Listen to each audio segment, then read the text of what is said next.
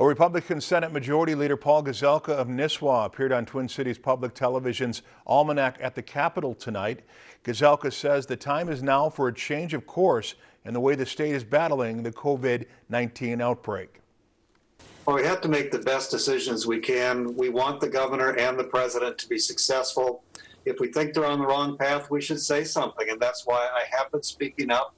The governor finally released his data for modeling, and we found that if you just shelter people over 70 and the vulnerable, just do those and let everybody else do social distancing and be out in public, the death rate is the exact same as if we shelter everybody. The number of beds needed is the exact same, 3,000 either way. And then what changes is the peak comes in mid-June instead of mid-July. And so I've been saying since before the first sheltering that we should just shelter in place the people over 70 and the vulnerable. And the reason being because the livelihood of so many people is being affected. We have 450,000 Minnesotans on unemployment, and that's all just within the last few weeks. If that trend continues, we're in deep trouble. And you can watch that entire interview on Almanac at the Capitol.